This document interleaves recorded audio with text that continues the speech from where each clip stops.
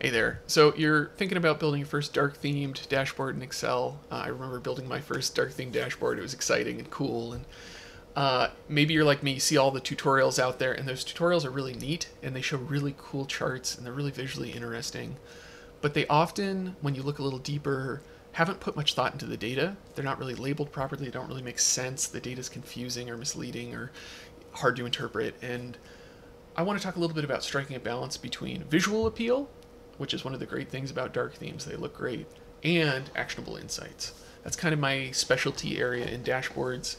Over the years, I built dashboards for a lot of big brands, Microsoft, Philips, Google, and I learned a lot of lessons from those projects. Those were big, custom kind of projects, but a lot of those lessons I learned can be applied to something as simple as Excel. So I want to just give you some of those insights so that you can avoid some of the pitfalls of doing a dark theme dashboard and following some of those tutorials you see online, and make something that maybe is a little bit more actionable and even is better than all of the stuff that you've been seeing online, because you absolutely can do it and it's not as hard as you might think. So this is standard Excel, no plugins, no fancy coding. The background is built using the shape feature under insert. There's a shape option in Excel. Those shapes there's a ton of them, but you can then style them and make them look however you want. And this kind of goes into this idea that you can treat Excel a little like PowerPoint. If you use the insert shapes feature, the insert images feature, you can start to stack things together. Excel actually uses layers in the same way that PowerPoint does. You know, in PowerPoint, you layer your shapes on top of each other to kind of create effects. Well, the same thing is going on in Excel. Each of these layers represents a different part of our dashboard. And when you stack them together, you can basically make any design that you could make in PowerPoint just as easily. So I created that background, and then I just layered pivot charts on top of it. These are all pivot charts. And that, because they're pivot charts, makes this a dynamic dashboard. So we can filter by region on the left here. We have the ability to drill down into different regions and get deeper insights. So functionally speaking, this is a useful dashboard because we can drill down, we can get overall insights, we can get region-specific insights, all that. But the substance is really what we put on the page. And this is what I call information design.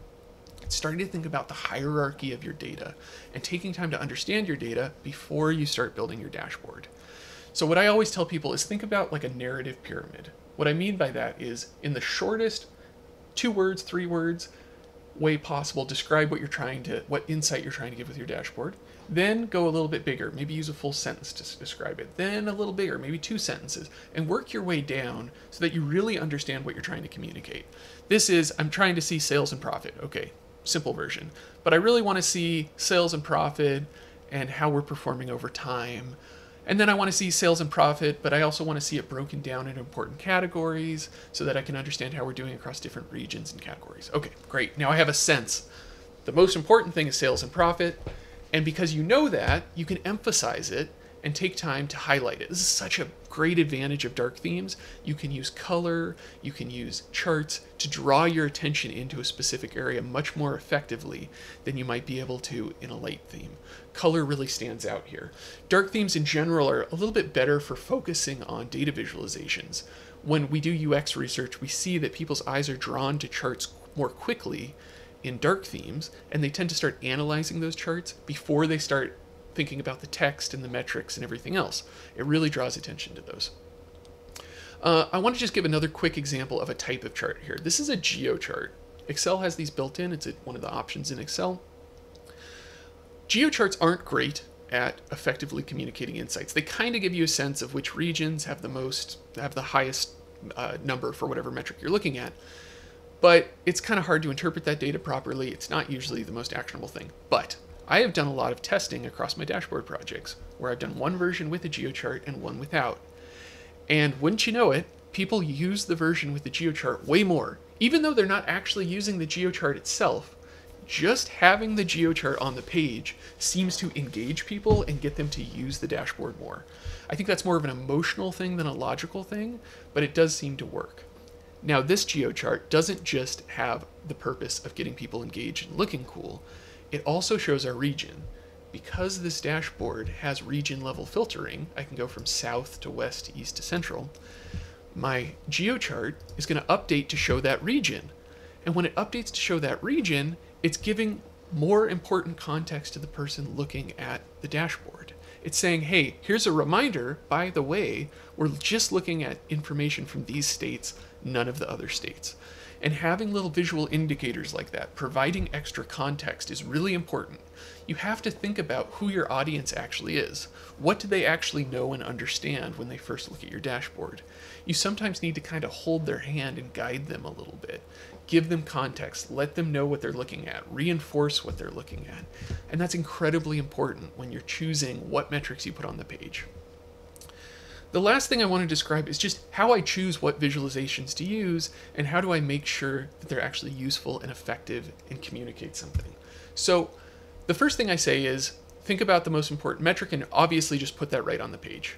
If it is a very important metric, put it somewhere where it's going to draw your eye. That's typically the top left of the page or the center of the page. Make it a little bigger so people know to look there first. And if you're doing a dark theme, you can give it a bright colored background so they know how to focus on that they know to focus on that area. And then do what I call anticipating the question. Anticipating the question means, okay, they see that metric. Hey, I know what my sales and profit are for the period. That's great. But how do I know if that's higher or lower than usual? How do I know if that's changed a lot over time? Answer that question. So we know that they're going to ask that, so we include sales history here. We show sales performance over time. We include profit history here. We include profit over time. Now they have the context they need to know where they stand across their historical performance.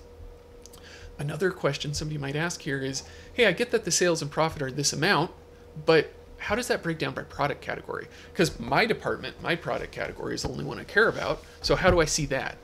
So we've anticipated that question. We've included a visualization that compares each of the product categories for profit and sales. And then we've gone one level deeper. And this is what I always emphasize to people. Think about how your data is segmented. Think about who those segments matter to and how deep you need to go, how much information you need to give people. So they see, hey, office supplies has the highest sales and profit. That's great.